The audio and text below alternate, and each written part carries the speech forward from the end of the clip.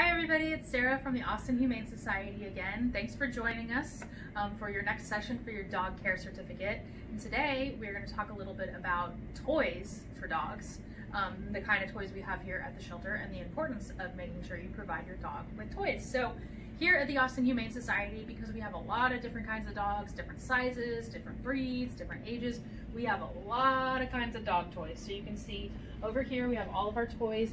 We do try to keep them organized into different types. So we have our stuffed toys, we have a whole giant bin of tennis balls. These are harder, like rubber chew toys. We have a whole bin of rope toys because a lot of dogs really like to play tug of war with ropes. These are more soft toys and more hard toys. So like I said, we have a lot of different things. We try to get a lot of different cute little things. Dogs really like toys that have squeakers in them, like this guy. This is good because you can kind of play like tug of war with it. With different dogs, we don't really know what they like when they come to the shelter. So what we try to do in their kennels is give them like one of each thing. So each dog might get a ball, a rope toy, a hard chew toy, and a plush toy. And then while they're here and we kind of get to know them, we'll learn what they really like. If we're like, oh, this dog loves balls, we'll give them a whole bunch of tennis balls, or we'll figure out if they like to play fetch, anything like that. Some dogs, as I'm sure you guys have seen maybe with your dogs, if you give them stuffed toys like this, they're going to take them and they're just going to rip them apart and pull out all of the stuffing and rip the whole toy apart. And that's okay, if that's what your dog really likes to do. You can give them a soft toy just as a treat. That's what I do with my dog. I know if I bring home something like this, he's going to just tear it up instantly. But I let him do it because he likes it. So we're careful with that at the shelter, because if the dogs tear up all of the stuff in their kennels, it can cause issues with the drains and all of that. So those are kind of a more special treat. But these are all toys that have been donated to us, and we really appreciate that. The dogs enjoy playing with them. It gives them something to do in their kennel. It helps relieve their stress. And for your dog at home, having toys is super important. Especially if you have a really high energy dog and they're, running around and they're always jumping and stuff like that, having toys to distract them with, playing fetch with your dog, playing tug, giving them a chew toy, all of those things can really help alleviate boredom, anxiety, all of those things. So we're gonna grab a couple of toys and we're gonna go take one of our dogs out and show you Lavender having fun playing with her toys.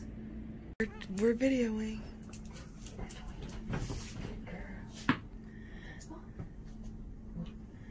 You want a rope toy?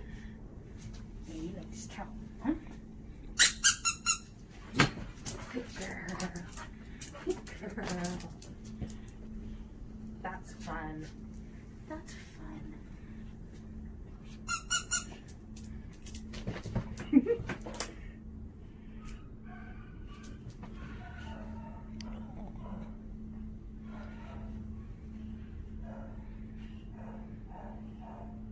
I'm Allie, and today I'm going to show you how to make 2 dog toys. First, I'm going to make a crackle dog toy. The supplies you're going to need are long tube socks, an empty water bottle, and you might need some scissors. First, I'm going to take my empty water bottle and I'm going to let all the air out.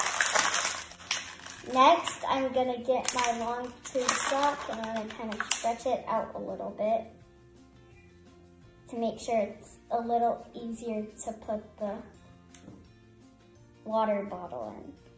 Now you might need someone to help you with this, but stretch open the sock and you put in the water bottle. That's why you need it to be kind of crumpled up together so that it's not hard for it to go in. And now you're gonna leave a little extra room and you're gonna tie a knot.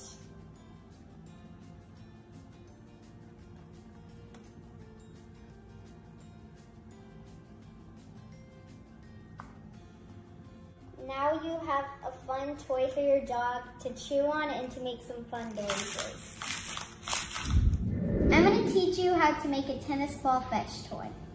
So what you'll need is a shirt or any other kind of fabric, a tennis ball of course, a pen or a pencil, 1 or 2 rubber bands, and some fabric scissors.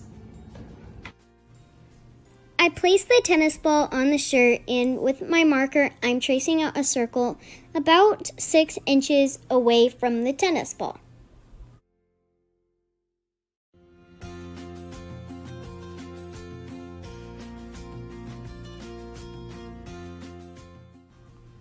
Now I'm going to cut it out. Notice that I have 2 layers so that the ball is protected by the fabric for longer.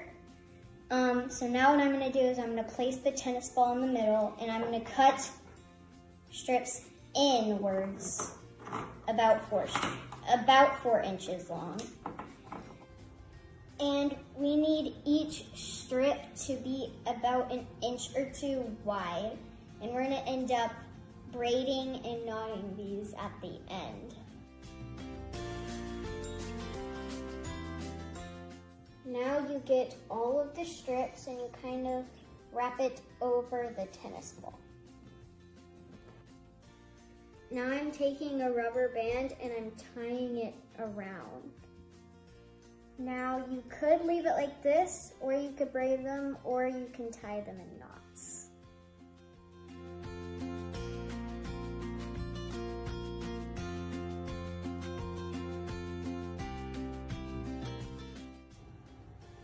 And this is our finished tennis ball fetch toy. I like this better than a regular dog toy because after the dog had it in their mouth, it has a ton of slobber on it, and you don't have to get it on your hands. Make sure you supervise your dogs while they play with these toys so they won't chew it up and swallow something they shouldn't. I hope you had fun making these dog toys. Now go have fun and play with your dog.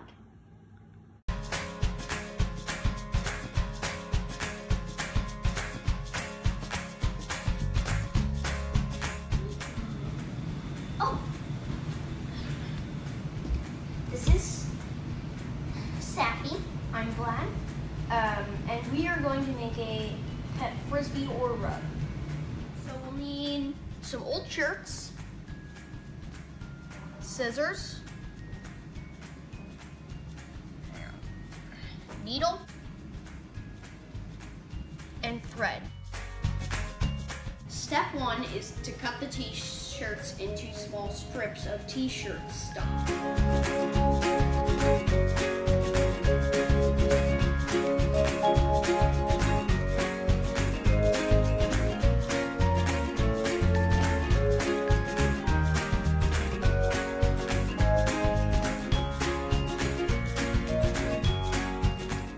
So the second step, once you have all your strips, is to braid them. As you can see, I've already started. So, once you reach the end of a strip, tie that strip onto the next strip.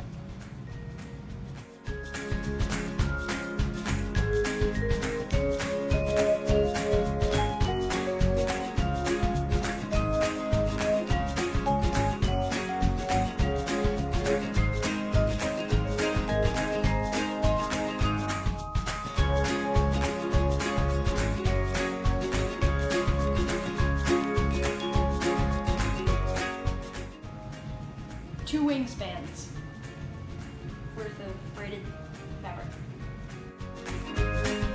Oh, now what you have to do is you have to wind it up so that it starts making a circle.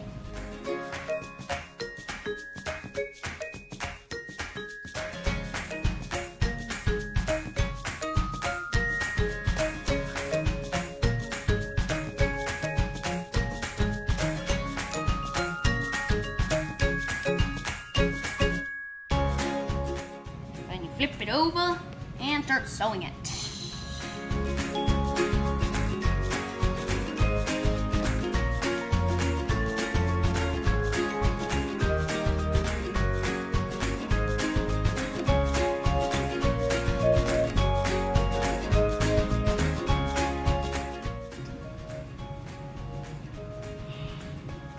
This might be tricky, but your pet is just gonna think it's amazing as a frisbee or a rug at nappy time or play time.